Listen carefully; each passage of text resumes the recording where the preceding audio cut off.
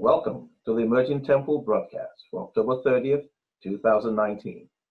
I am Michael Obeya. I will be your guide for the rest of this broadcast. At Emerging Temple, we seek to analyze current events within the context of God's plan for mankind, a plan in which He intends to establish a government here on earth in which some of us will rule with Him. Before I continue, I'd like to encourage you to like our page, to share with your friends, and if you have a bell icon at the bottom of your screen, I'd like you to hit that bell icon so you can receive notification anytime we upload new videos. Also, we would encourage you to subscribe to our channel. And also, if you would like to support us, please go to patreon.com and seek our handle, look for our handle, Emerging Temple, where you can also support us with as little as $1 a month or anything that you please. If you are on Facebook, you can find our handle in Facebook, Emerging Temple, where we also upload these videos and we also engage in discussions with people from around the world that have an interest in what we are talking about. Okay. First of all, before I continue, I want to apologize for missing yesterday. We've had technical difficulties. We had the technical difficulty on Friday, thought it was resolved on Monday, and it came back again Tuesday. And I believe that we're good to go now. So we shouldn't have any more hiccups, God willing, for the next few weeks or months. We began on Monday this week, the 28th, and we began to discuss the role of women in modernity, the condition of, spinsterhood that has taken over the world as an epidemic. And we decided today to look at men and see where it is we can help men the way we sought to help women a couple of days ago. And I thought that some kind of guidance for men to understand who women are as a gift to us, who they are, how they are, what the difference in composition, what the scriptures tell us about the difference in makeup of men and women, and why it is so important to prioritize demonstrating love to our women, to our wives, to our fiancés, to that significant woman who you want to spend the rest of your life with. Before I go any further, I want to stress that if there's anything you hear in this message tonight that you forget, let it not be this. Men, love your women. And when I say love, I'm not just talking about a feeling. I'm talking about an act, a continuous, perpetual action, because this is what we have been called to. Now, mistakes might have been made in the past, because we really didn't understand, we really didn't know the value of these people to us. But let me tell you something. The most valuable thing God ever gave us was a woman. And we need to understand the treasure that they are. And I'm not one to, everybody seems to want to kind of please women by saying nice things about them. Well, the good thing about what I'm doing is because I can actually see it by revelation. How special they are. And that's why I want to get this message across to men. I wish I'd known what I know today 10 years ago. Honestly, women are very special. They're the best gift you can have, and you need to understand how to handle them. You need to understand certain limitations that God has imposed on them, and it's not their fault. These are limitations from God for a reason. Okay? Well, why don't we look at the book of Ephesians, the 5th chapter, and use it as a kind of base to begin our discourse tonight. Okay, so let's look at Ephesians chapter 5, and I think we'll take it from verse 25. Ephesians chapter 5 from verse 25. Okay, so chapter 5, verse 25, we'll take to verse 33. It says, "Husbands, love your wives, even as Christ also loved the church and gave himself for it, that he might sanctify and cleanse it with the washing of water by the word, that he might present it to himself a glorious church, not having a spot or wrinkle or any such thing, but that it should be holy and without blemish. So ought men to love their wives as their own bodies. He that loveth his wife loveth himself. For no man ever yet hated his own flesh, but nourisheth and cherisheth it, even as the Lord the church. For we are members of his body, of his flesh, and of his bones. For this cause shall a man leave his father and mother, and shall be joined unto his wife, and they two shall be one flesh. This is a great mystery, but I speak concerning Christ and the church. Nevertheless, let every one of you in particular, men, so love his wife, even as himself, and the wife see that she reverence her husband. So, brethren, men are called to love their wives, but women are called to reverence their husbands. I'll say that again. Men are called to love their wives, but women are called to reverence their husbands. You can study the scriptures over and over and over again. You'll be hard pressed to find anywhere where God tells women to love their husbands. There is one place, just one place, that I can see in the whole New Testament where women are told to love their husbands, and it's placed within a sentence of 1,000 other things women are supposed to do. Not a priority, it seems. What seems to be on the mind of God concerning women towards men is that women obey men, is that women reverence men. But just as critical, probably more, is that men love their wives. Okay? So loving your wife, loving your fiance, loving the girl you want to marry is not optional. Okay? And we're going to see from scripture tonight the value of the word of God and how the word of God will help us and guide us into that path. Okay? So we understand, once we can understand what women are, why they do some of the things they do based on how God has created them, we'll be okay. All right? So let's look at the book of 1 John and chapter 4. 1 John chapter 4. It says, herein is love, not that we loved God, but that he loved us and sent his son to be the propitiation for our sins. 1 John chapter 4, verse 10. It said, herein is love, not that we loved God, but that he loved us. Stop. Christ is supposed to be the exemplar for men towards in their relationship towards their women. We just saw that in Ephesians 5. Here we see that it is not that we loved God, but because God first loved us, that we now love God. So, men, we need to understand that if a woman comes into our life, she might not demonstrate at the get-go the kind of love that we seem to want to share and show her. And over time, we might begin to feel that there's a lack of reciprocity. Okay? But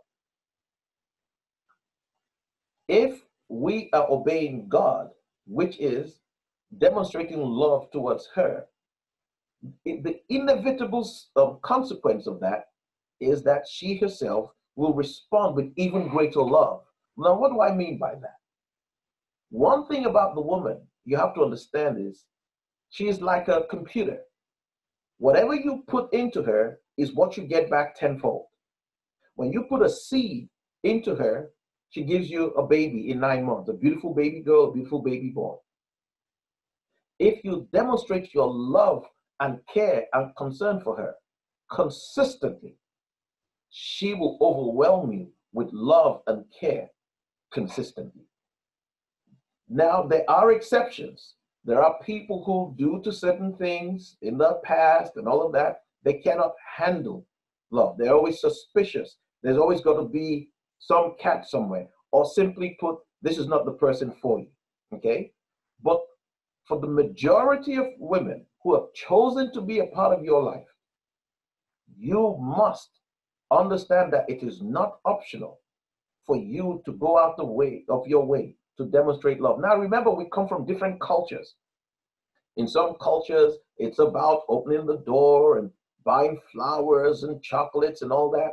Look, if that's not you, this next most important thing you need to understand is you need to sit your woman down and talk with her and explain to her how much she means to you, and that she shouldn't worry about her friends that she sees the husbands or fiancés doing this and doing that for them, but that she should understand that when you do the things you do, that they are an expression of how you feel. Now, don't believe that, oh, because you've told her once, that's enough. Women want to hear it and see it consistently. It's not something that's going to end when she's 60 years old and she's going to say, you know what, we've been together now, 35 years. And, I'm really, you don't have to tell me anymore how much you love me. You don't have to show me anymore it's never going to end. And you need to understand that. Now, remember what we read in Ephesians 5 just now. Why don't we take a look at that again real briefly? Okay, Ephesians 5. Let's take a look at that again real briefly. Okay, so you can understand what I'm trying to talk about here. Okay, in Ephesians 5, we took it from verse 25. But let's look at verse 27. It says, verse 26.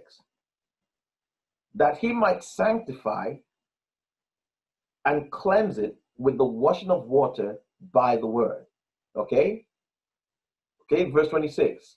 Okay, he says, Christ gave himself for the church, that's his bride, so that he might sanctify her, cleanse her by the washing of water by the word. That means if Christ's wife didn't come ready-made, who are you to expect your woman to come ready-made? You have work to do. And the tool and the substance by which you, quote, wash her is love. Okay? Always remember that. It is love. Where are we getting this from? We're getting this from the scriptures. We're not getting this from my mind. We're getting this from the scriptures. And if you go and share this video with any woman, I don't care what her religion is, she will tell you that this man is onto something. Okay, now, by the way, don't look at me like I'm some prophet. I didn't know this 10 years ago. I didn't know this 20 years ago. I mean, I read it, but I didn't understand the revelation of it. I didn't understand the true meaning of this thing. I didn't understand that the women in my life were a gift from God, and they were power to take me and them to the level that God had for us, that they were indeed a helpmeet fit, which is what God said about Eve. Okay? Now, as I often do, I love to play a video clip of something that might be able to,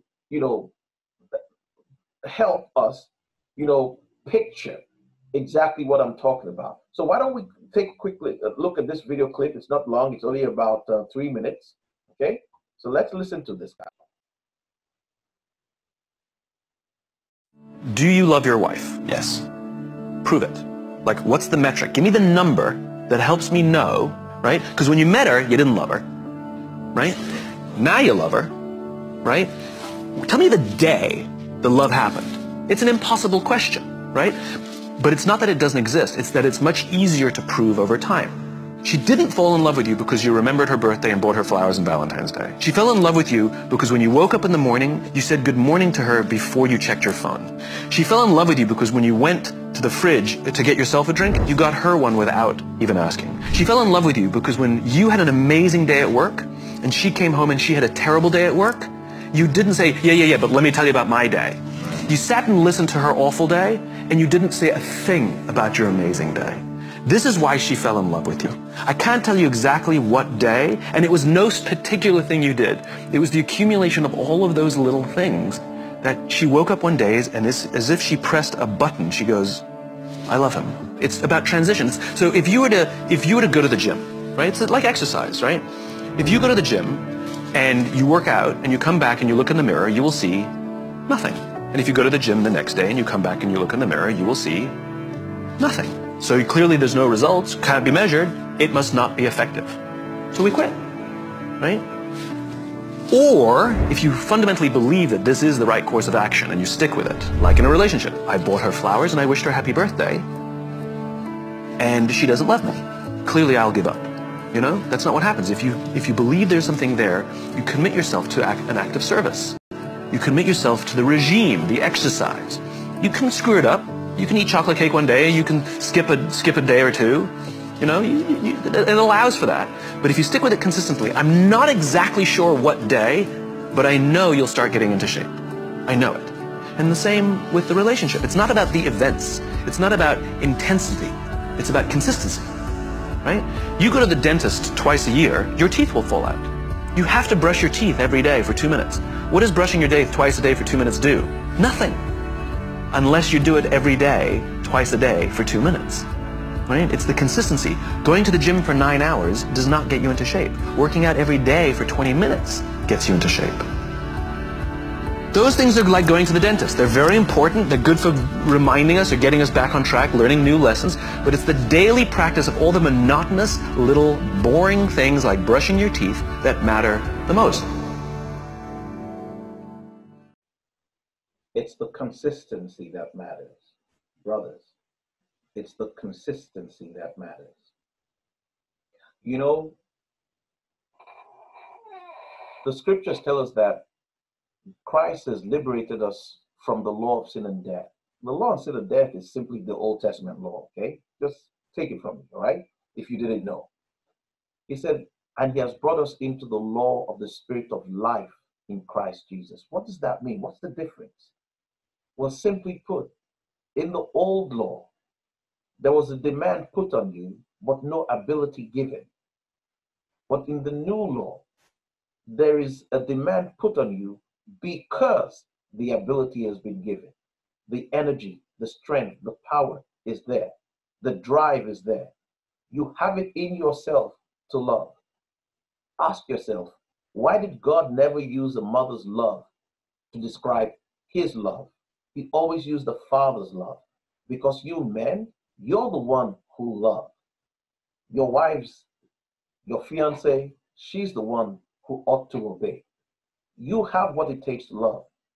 Don't go looking for love from them. If you want love from them, give them a little love. They'll give you a lot of love. But make sure it is consistent. I'm making this video today knowing very well what I spoke about a couple of days ago and feeling strongly that to help that teaching to women who need to, at a younger age, get married, like I said, they need to know that there are men out there who are ready, who understand what it is to take care of them, what they're here for. Remember, the women were brought here by God primarily to help us. So there's something in them that does want to help us. But the world and modernity have driven all of us crazy. Okay? Women are now trying to be like men. And men, there's some men who are like women. It ought not to be that way. Okay? The scripture said no effeminate will enter into the kingdom. Okay, but that's a topic for another day. All right?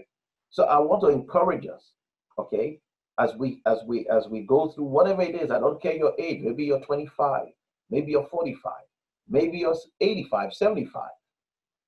And your relationship with your wife, with your fiance, has cooled because you don't like this about her, you don't like this about her. Remember something. The Bible says we shouldn't be bitter with them. We should be patient with them because they are the what? Weaker vessel. Don't let yourself be grieved too deeply against them. But even worse, don't let them become so bitter that they grieve about us. Let me show you a scripture to buttress what I'm talking about. Let's look at 1 Peter chapter 3. 1 Peter chapter 3. Okay? 1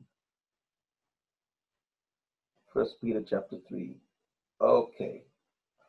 All right. I don't have it up here, but I'll just tell you what it says, okay? 1 Peter chapter 3. Okay, just take it from me. 1 Peter chapter 3, verse 7. I don't have it in front of me, but trust me, I think I know that scripture.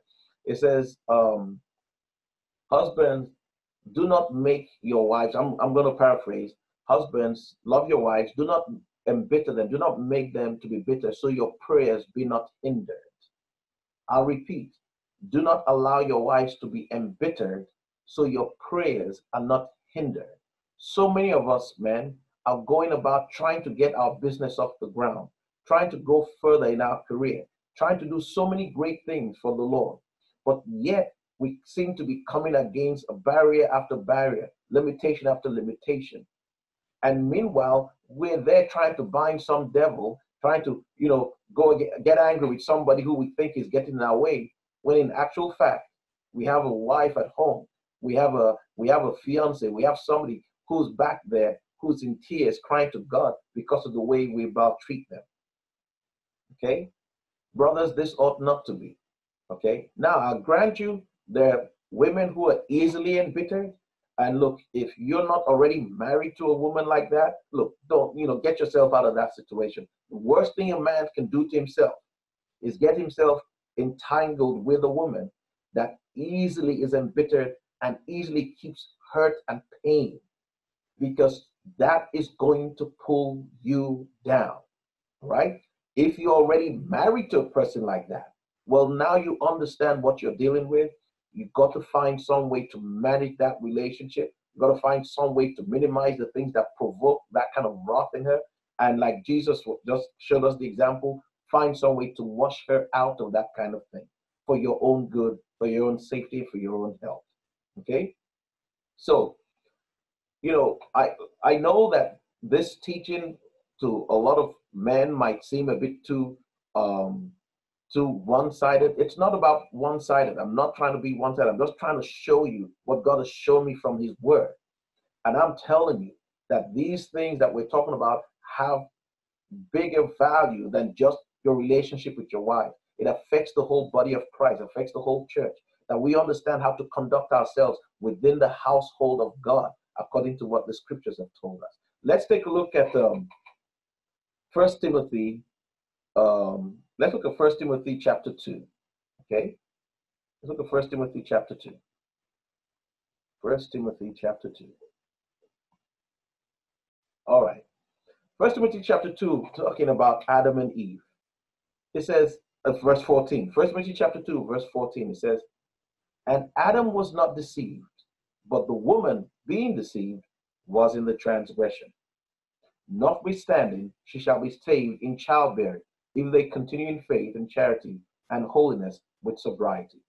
I'm not going to talk about verse 15 tonight. There's a lot to be said about that. I'm just going to stick with verse 14. And Adam was not deceived, but the woman, being deceived, was in the transgression. Friends, I want you to think on that scripture for a second. Regardless of what you thought before tonight, before today, the scripture says Adam was not deceived. That means Adam knew that God said, don't eat of this tree. If you do, on the day you do, you'll be cut off from me, and in dying you will surely die. The Bible just told you that Adam was not deceived. When you're not deceived and you do something, it means you intentionally did that thing. The Bible just said that Eve, the woman, was the one that was deceived. So if the woman was deceived, the man was not. The man knew very well that if I do this thing, I'm going to be in a lot of hell. Why did he do it? Brothers, think. Sisters, think. Why did Adam do it?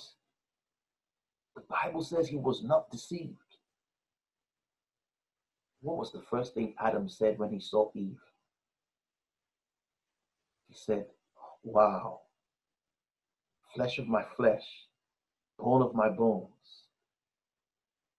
Did Eve say the same thing? No. The man always loves first.